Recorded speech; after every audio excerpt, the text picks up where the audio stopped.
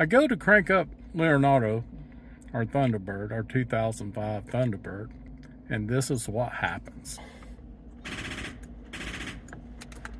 That's not a good sign. So let's go take care of this and see if we can jump it off.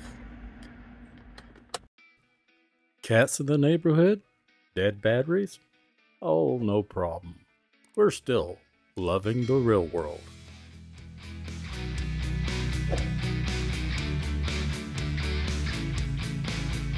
Today we're in the Thunderbird, and since we don't have a garage, we're going to put some covers on the car because cats are roaming the neighborhood and they like these soft convertible tops. Always something, it seems. That's why we keep loving the real world. You might be wondering what we use to get all this cat hair off. Well, this is it. If you know a better way of doing this, please leave it in the comments below. But this is what we use to take it from that to this. Anything you see that we used in the video that we purchased from Amazon, we will place links in our descriptions below. So one of the problems is when you hit the trunk button, when the battery's dead, nothing happens. And there's no key to get into the trunk back there.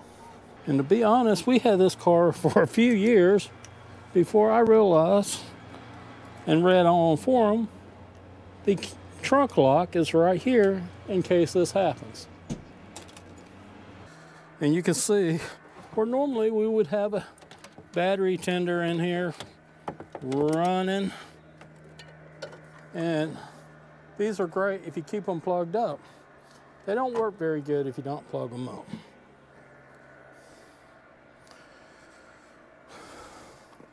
So the next thing we got is a Go-Low and titanium series jump start box, power bank. It'll jump your car off whenever the battery's dead. Comes in a nice little carrying case. And our friends at Everything Auto up in Galtenberg, I saw this. They tested it, and I thought, well, I'm going to give that a try.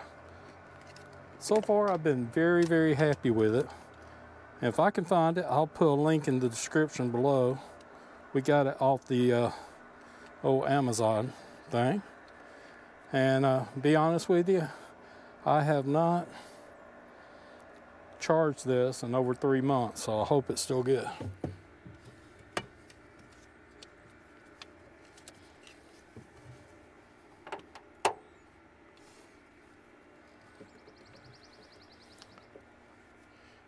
And it has a little boost button on the side here. If you're going to jump a car off, you just mash that boost button. Let's see what happens.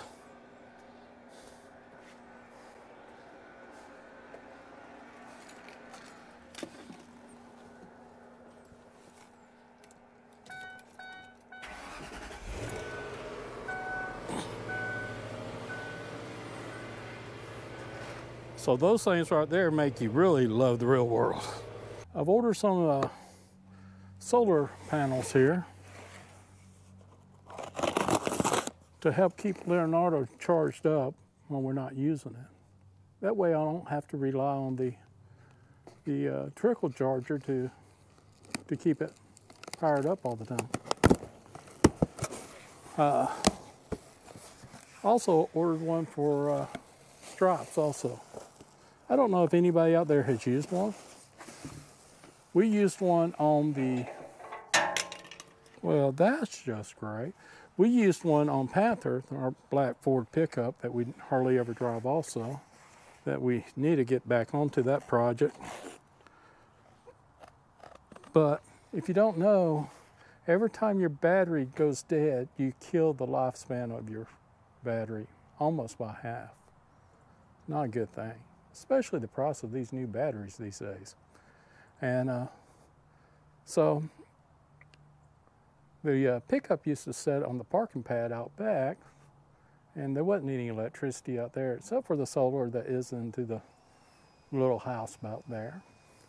So I got one of these panels for it. It completely took care of its problem, but there's not that much going on with that hookup on that 96 Ford F-150. So there's not a whole lot of pull on there. Now on the Thunderbird here, there's a security system and a few other things that electronically that are always pulling power. So we're going to try this out for a little while and see if that will take care of our problem and we won't have to be jumping it off using our jump box. Not to say that jump box is not great. I just don't want to put the wear and tear on our batteries. It comes with some suction cups, which I'm not sure what you would use them for. Comes with, if your cigarette lighter is always hot, you can just plug it into your cigarette lighter and charge it that way. That's what we're doing with the pickup truck. But this one here, we're going to use the little clamps directly on the battery. And this will just drop out behind, underneath the car cover once we put it on. And then we'll lay this little panel on the picnic table out here. And we do have the tiles for the picnic table. We just took them out to clean them. And that way when we get ready to use it, all we got to do is drop them in there and they're nice and clean.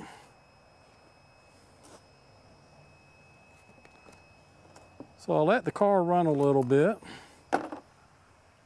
Let's see if the battery actually charged up any. And we'll pop the trunk. Maybe, maybe not, who knows. Ah, that part's working now. So these solar cells are not made to charge a dead battery. They're made to, they're just made to maintain a battery.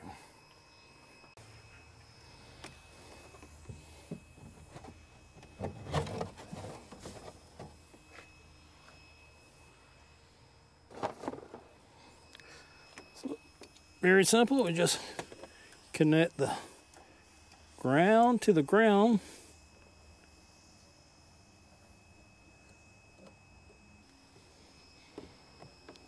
We'll drop that in there.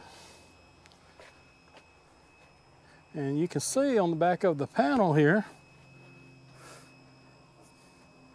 you have a blue and a red light.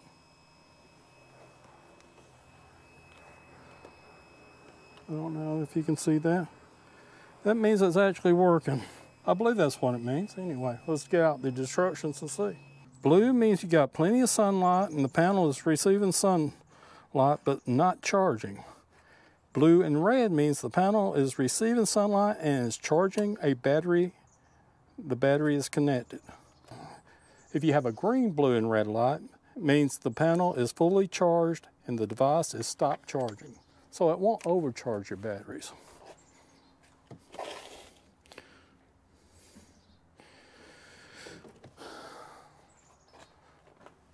I'm gonna get my little trickle charger that was in the car now, or battery tender. That's what I was trying to think of. It's awful getting old. And take it out. Put this back in.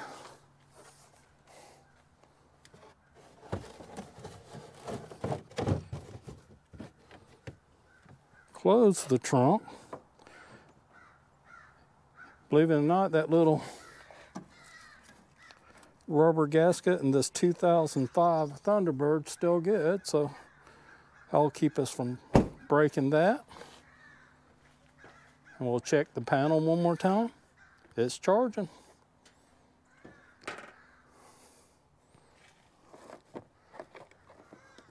They give you these C-clamps also. And that's why I'm going to connect it to the table, keep it from blowing off. Now that Carol's Thunderbird is put to bed, maybe the cats won't bother to hop anymore. Or if they do lay on it, it's not going to mess up the convertible top. Just to let you know, Carol's doing pretty well. She goes Monday to get her stitches up. And thank you for the thoughts and prayers. So until next time, I hope you're still loving the real world. And watch one of those other videos. We'll talk to you later. Bye-bye.